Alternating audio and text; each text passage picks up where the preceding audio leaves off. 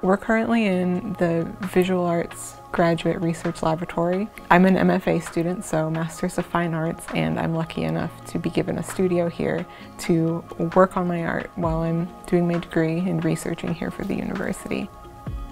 Most of my art tends to be interactive. A lot of the thematic through lines of my work tend to be nostalgia and object-oriented memory. So after an individual leaves, what does the object then mean, and what kind of history it holds?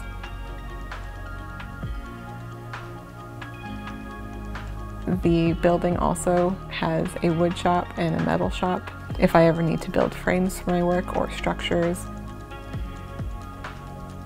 The letterpress lab is also in this building, so anytime I need to do any work on the letterpress or have larger bookmaking tools, I have that available here as well.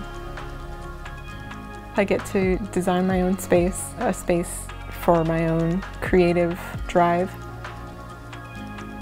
The natural light is beautiful. It allows me to see color a lot easier than it would under yellow fluorescence or some of the daylight replicating fluorescents that are available.